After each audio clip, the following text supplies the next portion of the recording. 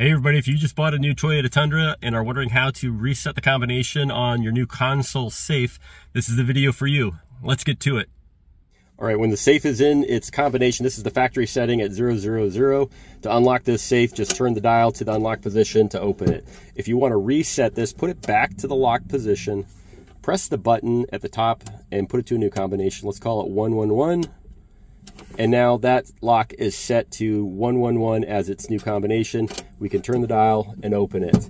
If we go back to put it in the lock position and try to go back to the factory combination, you can't even turn the dial anymore. So it's reset the way you'd like. One thing to keep in mind also is if you forget your combination, your dealer should have given you a set of keys to work in the lock right here. If you didn't get that, obviously talk to your dealer about it and get those from them.